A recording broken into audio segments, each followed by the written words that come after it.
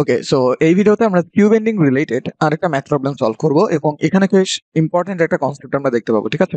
তো একটু দেখি প্রশ্নটাতে কি বলা হয়েছে, যে এখানে একটা বিম দেওয়া আছে এবং দেখেই বোঝা যাচ্ছে বিমটা কিন্তু ক্যান্টিলিভার বিম, এবং এখানে আমাদের একটা টি ফোর্স দেওয়া আছে যেটা আমাদের বিমের যে অ্যাক্সিস, যেটাকে আমরা মেইন অ্যাক্সিস বা এক্স অ্যাক্সিস বলি, সেই অ্যাক্সিসের সাথে কিন্তু একদম সমান্তরাল ডিরেকশন আছে, ঠিক আছে? এখানে একটা ডিসটেন্স দেওয়া আছে, এই ডিসটেন্সটা হলো ডি, যেটার ভ্যালু আমার এখানে আবার বলে দেওয়া আছে, ডি মানে হলো কত, 50 মিলিমিটার। তো যাই হোক, একটু প্রশ্নটা করে দেখি যে the horizontal force of P is equals to 80 kilonewton acts at the free end of the fixed support plate as shown in figure 8। তাহলে ফিগার 8 এ যেভাবে দেখানো হয়েছে সেইভাবে আমার কি ফোর্সটা কাজ করছে। Plate has a thickness of 10 millimetre, তাহলে এই যে প্লেটটা, সেই প্লেটটার যে থিকনেস সেটা হলো 10 মিলিমিটারের থিকনেস, এবং টিটা এমন ভাবে কাজ করছে যাতে এই থিকনেসের সেন্টার লাইন বরাবর ই ইজ ইকুয়ালস টু 50 মিলিমিটার হয়, এমন ভাবে ফোর্সটা কাজ করে, ঠিক আছে? তো plot the distribution of the normal stress along the section H A. তাহলে এই যে সেকশনটা আছে, এই সেকশন বরাবর আমার যে স্ট্রেস ডিস্ট্রিবিউশনটা হবে সেটা আমার একটু আঁকা লাগবে এখানে, ঠিক আছে? তো সবার আগে আমাদের যেটা করা লাগে, এরকম অঙ্ক দিলে চিত্রটা একটু এঁকে নেওয়া লাগবে, ঠিক আছে? একটা চিত্রটা আঁকলে আমাদের ভিজুয়ালাইজেশন করতে অনেক বেশি সুবিধা হবে, ঠিক আছে? তো আমি একটু আঁকা ট্রাই করি।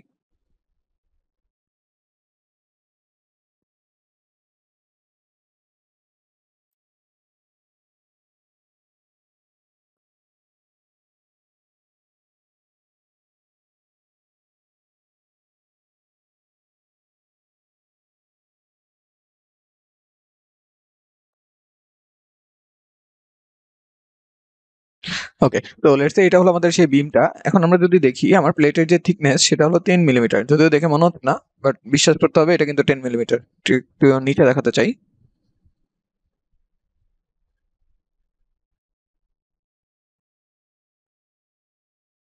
ওকে, তো এটার যে হাইট, হাইটটা কত, হাইটটা হলো 50 মিলিমিটার। ওকে, হাইটটা হলো 50 মিলিমিটার।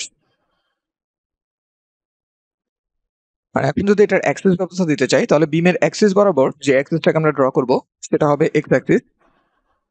একদম লম্বা বরাবর যে অ্যাক্সিসটা সেটাকে আমরা বললাম পজিটিভ এক্স অ্যাক্সিস। উপরের দিকে আমি ওয়াই অ্যাক্সিস দিতে চাই, তো লেটস সে এই দিক বরাবর আমরা ওয়াই অ্যাক্সিস দিলাম।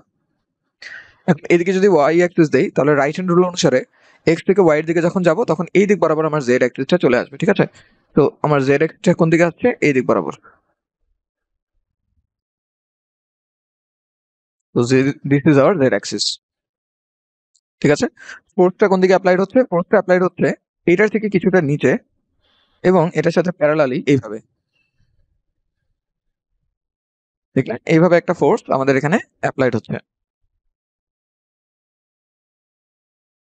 এবং ফোর্সটার ভ্যালু কত সেটাও কিন্তু আমাদের দেওয়া আছে। ফোর্সটার ভ্যালু হলো 80 কিলো নিউটনস। 80 kilo Newton's. আমাকে বের করতে হবে এইখান থেকে 300 সেন্টিমিটার দূরে একটা, 300 মিলিমিটার অ্যাকচুয়ালি, 300 মিলিমিটার দূরে একটা প্লেন আছে। লেটস সে এটা হলো আমাদের সেই প্লেনটা।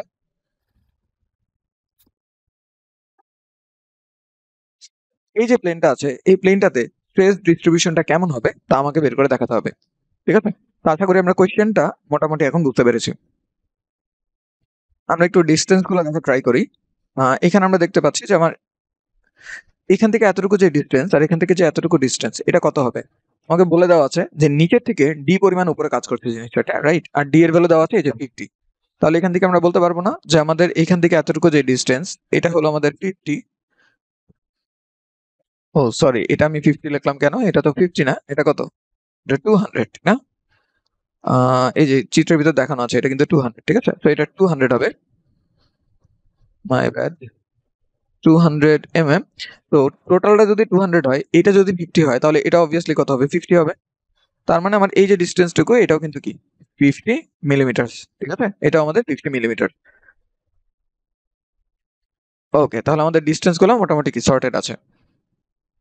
এখন ইম্পর্টেন্ট কথাটা আমরা কি মনে রাখবো, যে যদি কখনো বিমের অ্যাক্সিস বরাবর একটা ফোর্স কাজ করে এবং সেই ফোর্সের কোনো কম্পোনেন্ট আমাদের এই দিক বরাবর অথবা এই দিক বরাবর না থাকে, ঠিক আছে? ওয়াই এবং জেড বরাবর কোনো এলিমেন্ট যদি না থাকে আমাদের ফোর্সটা, লাইক আমাদের ফোর্সটা যদি এভাবে কাজ করতো, হ্যাঁ, একটা বাঁকা ভাবে কাজ করছে, তখন এটাকে আমরা দুইটা এলিমেন্টে ব্রেক করতাম, একটা আসতো আমাদের ওয়াইতে, একটা আসতো আমাদের এই দিক বরাবর। তখন এই যে এখানের যে এলিমেন্টটা আছে সেটার ডিস্টেন্সের একটা ইফেক্ট থাকতো, যে সেটা এখানে যে মোমেন্ট দেয় এখানে তার থেকে ভিন্ন মোমেন্ট দেয়, এখানে তার থেকে ভিন্ন মোমেন্ট দেয়, এখানে তার থেকে ভিন্ন মোমেন্ট দেয়। মানে ওয়াই অথবা জেড অ্যাক্সিস বরাবর যে কোনো ফোর্স যদি থাকে, তাহলে সেই ফোর্সের মোমেন্টটা কত হবে সেটার উপর একটা ইফেক্ট থাকবে আমার এক্স এর ডিস্টেন্সটার। কিন্তু যদি আমাদের ফোর্সটা এক্স অ্যাক্সিস বরাবর হয়, কিন্তু যদি আমাদের ফোর্সটা এক্স অ্যাক্সিস বরাবর হয়, তাহলে সেটার জন্য যে বেন্ডিংটা হবে সেই বেন্ডিংটা আমার এখানে এখানে এখানে এখানে এখানে সব জায়গায় এক্স্যাক্টলি সেম হবে। তার মানে আমার অ্যাক্সিস বরাবর কোনো যদি ফোর্স থাকে ইসেন্ট্রিক্যালি লোডেড, সেই ইসেন্ট্রিক্যালি লোডেড ফোর্সের কারণে যে মোমেন্টটা তৈরি হবে সেই মোমেন্টটা through out the column same থাকবে। ঠিক আছে?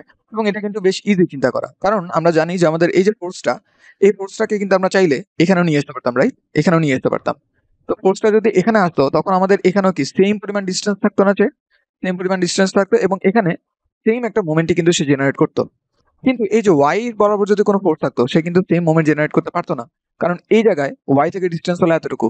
এই জায়গায় y থেকে ডিসটেন্স হলো এতটুকু। সো এদিক বরাবর যদি কোনো ফোর্স থাকতো সে যে মোমেন্টটা দিত সেটার কিন্তু এই লেন্থ বরাবর ভ্যারি করতো।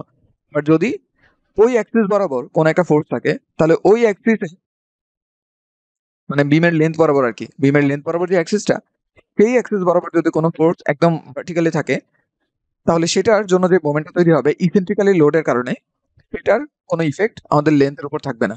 এখানে যা এখানে তাই হবে। তাহলে আমাদের জন্য অঙ্কটা কিন্তু এখন সিম্পল হয়ে গেল। আমাদের লেন্থ নিয়ে কোনো কম্পারিজন করতে হবে না। আমরা জাস্ট এটাকে ইসেন্ট্রিক্যালি লোডেড বিম বলে এটাকে একটু সরিয়ে নেব। ঠিক আছে? জাস্ট এতটুকু। তাহলে এই যে জাস্ট এই টপ পেজটাকে আমি একটু আঁকবো এবং এঁকে সেটার ভেতরে বিমটাকে দেখাবো। এবং আমরা যখন মেইন পরীক্ষায় অঙ্কটা করব তখন কিন্তু আমাদের এই বড় চিত্রটা আর আঁকা তেমন একটা দরকার হবে না। যদি একটু ভিজুয়ালাইজেশন পাওয়ারটা থাকে। যদি কষ্ট হয় তাহলে একটু এঁকে নেব। না হলে কিন্তু আমাদের টপ পেজটা দিয়ে সবসময় কাজ হয়ে যাবে। ঠিক আছে? তো আমি জাস্ট এখানে টপ পেজটা দিয়ে কিভাবে অঙ্ক করা লাগে সেটাকে একটু দেখি। টপ পেজটাকে আমরা চাইলে 2D তেও আঁকতে পারি। আমি 3D আঁকা ট্রাই করি একটু সবসময়। তাহলে আমাদের জন্য একটু সুবিধা হয়।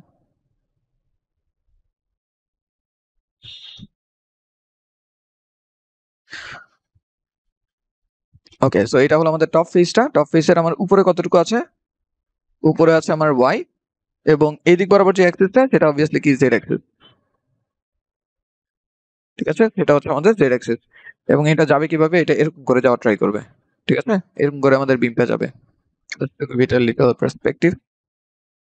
আচ্ছা, এখন আমাদের যে ফোর্সটা ছিল সেই ফোর্সটাকে আমরা দুইটা কম্পোনেন্টে ভাগ করে ফেলবো। কম্পোনেন্টে বলছি সেটাকে আমরা ইসেন্ট্রিক্যালি লোডের কারণে সেটাকে আমরা সেন্টারে নিয়ে আসবো। তাহলে আমরা প্রথমে কি করলাম? ফোর্সটাকে সরিয়ে এই সেন্টারে নিয়ে আসলাম। তাহলে সেটার মান কত? সেটার মান হবে 80 কিলো নিউটন। সাথে সাথে এখন আমার একটা কি চলে আসবে? একটা বেন্ডিং মোমেন্ট চলে আসবে। ঠিক না? তো যখনই আমরা একটা ফোর্সকে এখান থেকে এখানে সরাবো সে আমাকে কি করবে? এরকম করে একটা বেন্ডিং দিবে। ঠিক আছে? আমরা কিন্তু লাস্ট ভিডিওতে এটা দেখেছি যে ফোর্সকে যখন আমরা এদিক থেকে এদিকে সরাবো সে আমাকে এরকম করে একটা বেন্ডিং দিবে। তো সেই বেন্ডিংটা আমরা এখন একটু দেখাই। বেন্ডিংটা কত হবে? বেন্ডিংটা হবে এইরকম দেখতে। রাইট? এরকম একটা বেন্ডিং আমার তৈরি হবে। তাহলে এই বেন্ডিংটার মান কত হবে এবং এই বেন্ডিংটার ডিরেকশন কি হবে সেটা আমাদের দেখা দরকার। তো দেখতেই পাচ্ছি রাইট হ্যান্ড রুল অনুসারে আমরা যদি এদিক বরাবর 4 আঙ্গুল ঘুরাই তাহলে বুড়ো আঙ্গুল এদিক বরাবর ডিনোট করছে। তার মানে এটা আমার একটা পজিটিভ বেন্ডিং mz এবং সেটার ভ্যালু হবে ফোর্সের মান দ্যাট ইজ 80 মাল্টিপ্লাইড বাই যে ডিসটেন্সটা পারপেন্ডিকুলার আছে অ্যাক্সিসের সাথে। তো z অ্যাক্সিসের সাথে যেহেতু তার পারপেন্ডিকুলার ডিসটেন্স হচ্ছে 50, তাই আমরা এখানে 50 বসাবো। তাহলে সব মিলিয়ে কত আসে? 40, তার মানে 400 কিলো নিউটন মিলিমিটার। ইউনিট নিয়ে কেয়ারফুল থাকতে হবে অনেক। ঠিক আছে? আর আমার যে ফোর্সটা তৈরি হচ্ছে সেই ফোর্সটা তো আমরা দেখতেই পাচ্ছি 80 কিলো নিউটন এবং প্লাস কেননা টেনসাইল। ঠিক আছে? এতটুকু গেল। এবার আমরা স্ট্রেস বের করতে চাই। তো স্ট্রেসের জন্য বুঝতেই পারছি যে সব জায়গায় আসলে সেম স্ট্রেসই হবে। সো আমরা জাস্ট স্ট্রেসের ইকুয়েশনটা লিখতে চাই। সো সিগমা এক্স অ্যাক্সিস বরাবর যেহেতু স্ট্রেসটা তৈরি হবে সেটা হবে প্রথমেই তো পি বাই এ আর তারপরে আমাদের এখানে কি হবে? M Z over I Z এবং জেড যদি নিয়ে ফেলি ডিসটেন্স থাকে ওয়াই এর, তো এখানে আমাদের বসবে ওয়াই। এবার একটু চিন্তা করতে হবে আমার যেই বেন্ডিংটা সেটা যদি ক্যান্টিলিভার বিম তাহলে যেদিকে বেন্ডিং হচ্ছে তার লেজের দিকে সবসময় কি থাকবে? টেনশন থাকবে। তো আমার এদিকে আসলে আমার স্ট্রেসের ভ্যালু প্লাস পাওয়া উচিত। ঠিক আছে? এবার একটু দেখি যে আমার এম জেড এটার ভ্যালু কি? এটার ভ্যালু পজিটিভ। ঠিক আছে? এটার ভ্যালু পজিটিভ। এইদিকে আমি ওয়াই এর ভ্যালু কি বসাবো? পজিটিভ না নেগেটিভ? এদিকে আমি ওয়াই এর ভ্যালু বসাবো নেগেটিভ। তাহলে প্লাস আর মাইনাস মিলে হয়ে যাবে মাইনাস, বাট আমার পাওয়া লাগবে প্লাস। তাই আমি এখানে নিজে থেকে একটা মাইনাস দিয়ে নিব যাতে সব মিলিয়ে আবার কি চলে আসে? প্লাস চলে আসে। ঠিক আছে? তো এভাবে একবার যখন সেট করে নিয়েছি তখন কিন্তু আমাদের কাজ শেষ। এবার আর টেনশন আর কিছু নাই। এবার আমরা জাস্ট এখানে কি করব? আইজেড টা বের করে নিব। তো আইজেড সমান সমান আমরা জানি যে কাটা কিউব এইচ ডিভাইডেড বাই কত? 12। তো কাটা গেছে কোনটা? আইজেড বরাবর। কাটা গেছে আমাদের এই লেন্থটা যেটা হলো 200। তো এখানে হবে 200 কিউব ডিভাইডেড বাই এইচ। এইচটা হলো আমাদের এই লেন্থ, এটা হলো আমাদের 10 মিলিমিটার। হ্যাঁ, এটাই 10 মিলিমিটার। তো অনেক পাতলা হওয়ার কথা, বাট বড় করে দেখানো হয়েছে আর কি এখানে। ঠিক আছে? তো 10 ডিভাইডেড বাই কত? 12। এটাকে হিসাব করে ফেলা যাক। 6.6 7 into 10 to the power 6 millimetre to the পাওয়ার 4, ঠিক আছে? এটা আসলে আমাদের আইজেড এর ভ্যালু। এখন আমরা আমাদের ইকুয়েশনটাকে একটু সেট করে রাখবো যে সিগমা এক্স এটা সমান সমান হবে পি বাই এ, এটা তো সবসময় সেমই থাকবে। সো পি এর ভ্যালুটা বসিয়ে দেই। পি মানে কত? পি মানে হলো 80 কিলো নিউটনস কিন্তু, বাট আমরা যেহেতু এমপিএ তে আনতে চাই তাহলে এটাকে নিউটনে নিয়ে গেলাম, ঠিক আছে? আর এরিয়াটা বসাবো কিসে? এরিয়াটা বসাবো মিলিমিটারে। তো এরিয়া কোনটা? কোন ব্লক? এই যে এরিয়াটা, সেই এরিয়াটা আমাদের বসানো লাগবে কারণ এটার পারপেন্ডিকুলার আমাদের ফোর্সটা আছে। তো এরিয়াটা হবে 200 মাল্টিপ্লাইড বাই 10। তাহলে আমরা এখানে এরিয়া বসিয়ে ফেলি 200 মাল্টিপ্লাইড বাই 10 এবং এখানে একটা প্লাস বসাতে হবে কারণ ফোর্সটা কি টেনসাইল। এরপরে মাইনাস, এটার সাইন আমরা এটার মতন বসিয়ে নিয়েছি। এমজেডটা কত? এমজেডটা কিন্তু পজিটিভ। তো এমজেড এর ভ্যালুটা জাস্ট বসাবো 400, বাট এটা কিলো নিউটন মিলিমিটার ছিল, আমরা নিউটন মিলিমিটার নিতে চাই, তাই 10 টু দি পাওয়ার 3 দ্বারা মাল্টিপ্লাই। নিচে হবে আমাদের আইজেড। আইজেড এর ভ্যালু 6.67, এখানে বসিয়ে ফেলা যাক, ইন্টু 10 টু দি পাওয়ার 6। আর এখানে আমরা মাল্টিপ্লিকেশনে কি রাখবো? ওয়াই রাখবো, ঠিক আছে? মাল্টিপ্লিকেশনে জাস্ট ওয়াইটাকে রাখবো। তাহলে এখন আমরা এখানে হিসাব করে ফেলতে পারি আমাদের সিগমা এক্স এটা ইকুয়াল টু, এখানে চলে আসবে 40 MPA minus 0.05997 multiplied by Y. তো এটা আসলে আমাদের ফর্মুলাটা আর কি, ঠিক আছে? এখন আমার কি করতে হবে? আমার যেহেতু স্ট্রেস ট্রান্সফরমেশনের যে ডিস্ট্রিবিউশন সেটা আঁকা লাগবে। আঁকার জন্য আমার প্রতিটা পয়েন্টে স্ট্রেস কেমন হয় সেটা দেখা লাগবে। তো আমি পয়েন্টগুলোর একটা নাম দিয়ে দিই। লেটস সে এই পয়েন্টটা হলো আমার এ পয়েন্ট, এটা হলো বি, এটা হলো সি, এবং এই যে কর্নার পয়েন্টটা ছিল সেটা হলো আমাদের ডি। তো আমার কি লাগবে? আমার সবগুলাতে ওয়াই এর ভ্যালুটা লাগবে, রাইট? আমার সবগুলাতে ওয়াই এর ভ্যালুটা লাগবে। তো এ আর বি দুইটা পয়েন্টের জন্যই আমার ওয়াই এর যে ভ্যালু সেটা কিন্তু পজিটিভ এবং ভ্যালুটা হলো 100, এবং সি আর ডি এই দুইটার জন্য ভ্যালুটা কত? এই ভ্যালুটা 100 বাট নেগেটিভ। তাহলে আমি এখানে জাস্ট ওয়াই এর ভ্যালুটা বসিয়ে রাখবো। এটা হবে আমাদের পজিটিভ 100, এটা হবে আমাদের পজিটিভ 100, এটা হবে আমাদের নেগেটিভ 100, এবং এটা হবে আমাদের নেগেটিভ 100। তো ভ্যালুগুলো আমরা ক্যালকুলেট করে ফেলি। তাহলে সিগমা এ এবং সিগমা বি সেম হবে।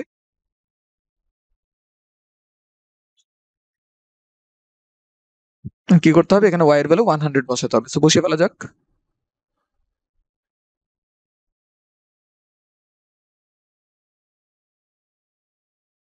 চলে আসছে 34 এমপিএ, এবং সিগমা সি এবং সিগমা ডি সেম হবে। এটার ভ্যালু আসবে 40 মাইনাস 0.05997 মাল্টিপ্লাইড বাই মাইনাস 100, এখানে 100 হওয়ার কথা, ঠিক আছে? তো হিসাব করি, এটা চলে আসছে আমাদের 46 এমপিএ, ঠিক আছে? 46 এমপিএ। আচ্ছা, আমার মনে হয় আমি কোথাও একটা ভুল করেছি। এই তো পাওয়া গেছে। যোগ বিয়োগ একটু ভুলে গুণে একটা ভুলে গেছিল, ঠিক না? 80 আর 50 যদি গুণ করি তাহলে কত আসে? 4000 আসে। আমি 400 লিখে রাখছি। 400 লিখলে তো হবে না, আমার 4000 করতে হবে। তাহলে আমার এখানে একটা জিরো আসবে। তো সবগুলাতে একটা করে জিরো অ্যাড হওয়ার কথা। এখানে একটা জিরো হবে, এখানে জাস্ট দশমিকটা এক ঘর এগিয়ে আসবে।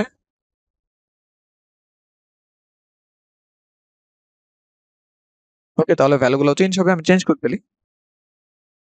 ওকে, মাইনাস 19.97, সেটাকে অলমোস্ট আমরা কি বলে ফেলতে পারি? 20 বলে ফেলতে পারি, ঠিক আছে? 20 এমপিএ। আর নিচেরটা হবে 99.97, অর্থাৎ সেটাকে আমরা 100 বলতে পারি। আর উপরেটা মাইনাস এসেছিল, মাইনাস দেওয়া এসেনশিয়াল। তো এটা হবে মাইনাস 220 আর এটা হবে প্লাস 100, ঠিক আছে? Plus 100 MPA. ওকে, সো এবারে আমরা ফেজ ডিস্ট্রিবিউশন যেটা সেটা এঁকে ফেলতে পারি। ফেজ ডিস্ট্রিবিউশন আঁকার জন্য কিন্তু সবসময় 3D ভিউই দরকার হবে। 1D ভিউ তো এখন আর কাজ হবে না।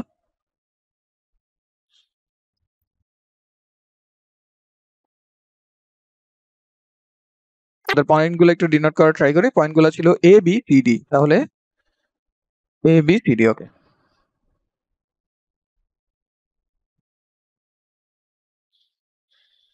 আচ্ছা, এখন এই যে এ পয়েন্ট আছে, এ পয়েন্ট আর বি পয়েন্ট দুইটাতে আমাদের কম্প্রেসিভ ফোর্স আছে। তো কম্প্রেসিভ ফোর্সকে আমরা নেগেটিভ এক্স অ্যাক্সিস বরাবর দেখাবো, রাইট? পজিটিভ এক্স অ্যাক্সিস বাইরের দিকে, নেগেটিভ অ্যাক্সিস ভিতরের দিকে।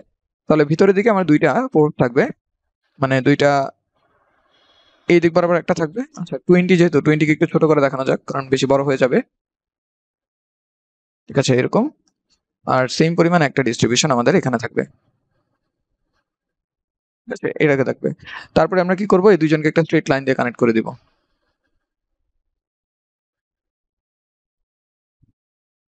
ওকে, কানেক্ট করার পর যদি পারি এখানে আরো কিছু অ্যারো দেখিয়ে দিব।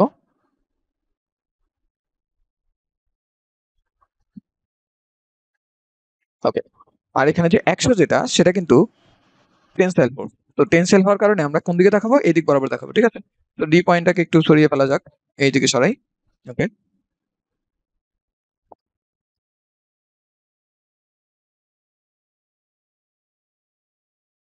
ওকে, এই দুইটাকে এখন স্ট্রেট লাইন দিয়ে কানেক্ট করব এবং এখানে পারলে আরো কিছু অ্যারো বসিয়ে দিব।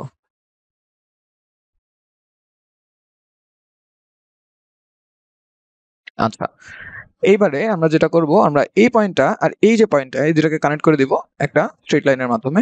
কানেক্ট করলাম। এই পয়েন্ট আর এই পয়েন্টটাকে কানেক্ট করে দিব একটা স্ট্রেট লাইনের মাধ্যমে। বি পয়েন্টটাকে একটু সরিয়ে ফেলা যাক। সো এখানে আসুক। আর এই দিক বরাবর আমার স্ট্রেসের ডিস্ট্রিবিউশনটা এরকম হবে। আর এই দিক বরাবর অবভিয়াসলি এমন থাকবে।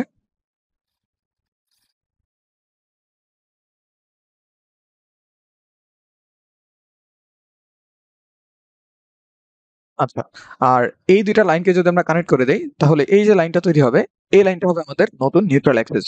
এখন নিউট্রাল অ্যাক্সিস এর এই যে পয়েন্ট আছে না, এই পয়েন্টটাকে আমাদের একটু বের করে দেখাতে হয় যে কোন পয়েন্ট এটা আছে। তো এই পাশ আর এই পাশে যেহেতু ডিস্ট্রিবিউশন সেম, সো সেমই থাকবে। বাট আমরা তাও একটু বের করে দেখাতে চাই। তো লেটস অ্যাজিউম যে আমাদের এখান থেকে এতটুকু যে এই ডিসট্যান্সটা দেখাতে চাই এখানে।